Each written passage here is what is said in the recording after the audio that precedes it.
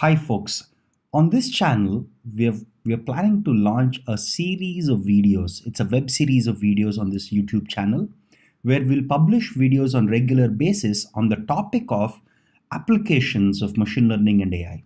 By applications, I mean applications of machine learning which are already being used, these are all current applications of machine learning to various domains from healthcare, travel, tourism, internet search, etc.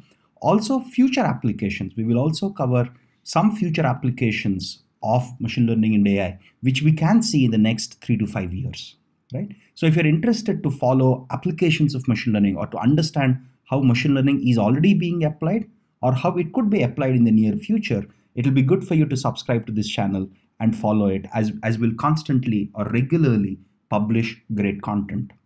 And for this video, if you could leave a comment on what other topics or what other applications you want us to cover, we will prioritize those applications based on popular demand, right? The first application in this current video that we'll discuss is on internet, right? On internet, we see a lot of ads, right? So we'll specifically focus on one type of ad called search ads, which is literally the bread and butter of companies like Google and Bing. Again, Bing is a search engine by Microsoft, for those of you who don't know or who haven't used it much.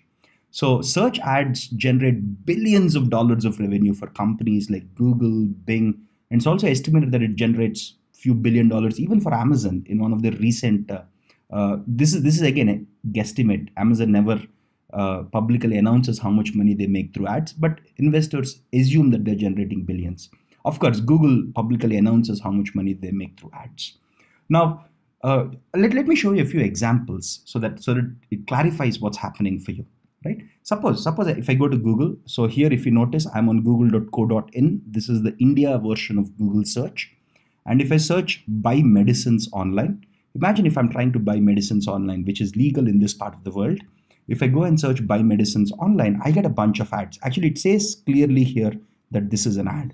This is an ad by a advertiser or a company called MedPlus Smart, right? This is also an ad. This is also an ad. This is also an ad. These four are ads actually. All these four are actually ads.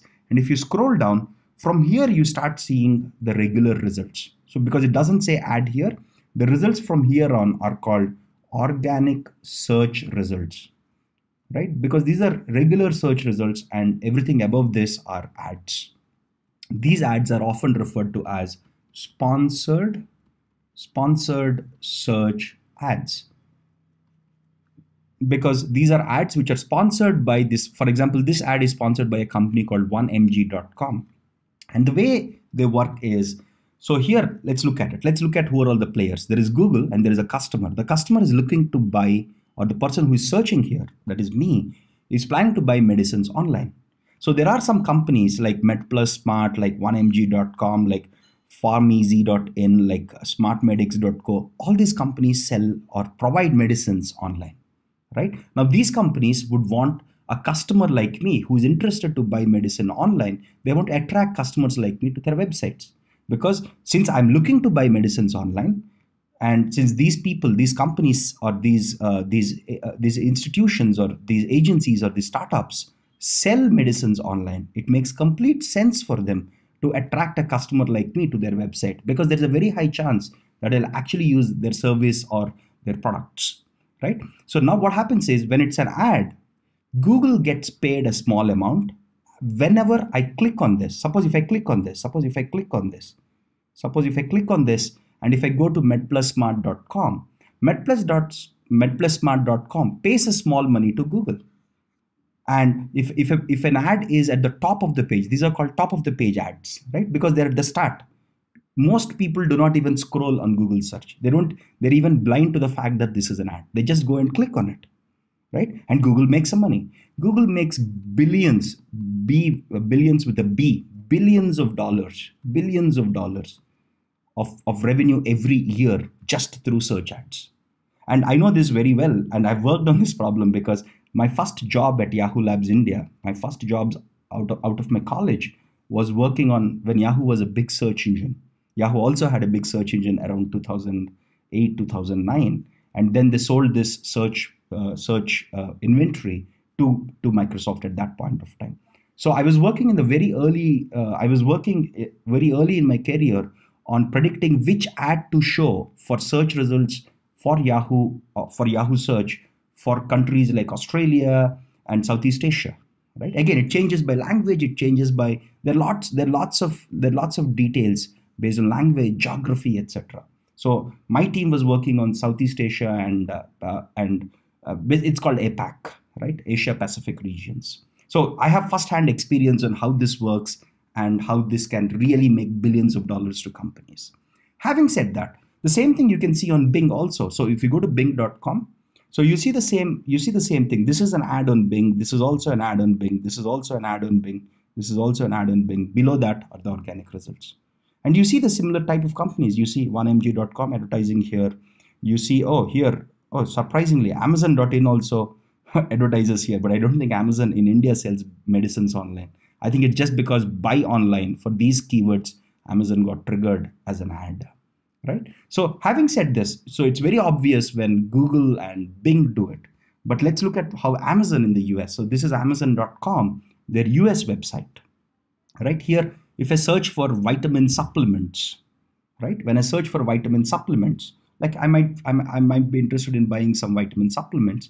So one thing you'll notice is you have a lot of these search results. The first search result, it says that this is sponsored clearly, right? So when I click on this and when I click on this, the seller, in this case, I think it is Emergency, is the seller who sells this product on Amazon. This seller gives a cut to Amazon whenever I click on it, and whenever I click on it, and go to the landing page and purchase this product. Sometimes it could be based on whether I purchase or not. Sometimes it could be based on whether I click on this ad or not, right? So similarly, here is another ad because it says sponsored, right?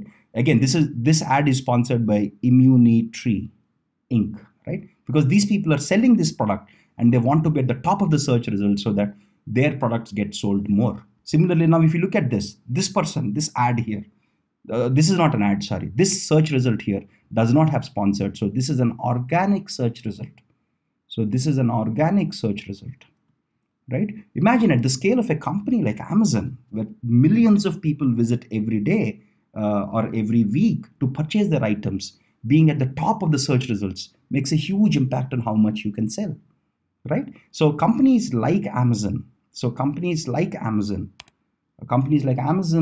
Bing, which is owned by Microsoft and Google, actually make billions of dollars through search ads. Now you might ask, since we understood a little about search ads, what are the big machine learning problems? There are multiple machine learning problems in the search ad space or in the sponsored search ads. One of the problems is basically predicting the probability of a click, because the agency like Google or Bing or Amazon gets paid whenever a customer clicks on an ad, right? So they want to predict what is the probability of a click for a given user and for a given search query and for a given ad, right? Because once they have these probabilities, they can arrange or they can sort which ad to show to which user.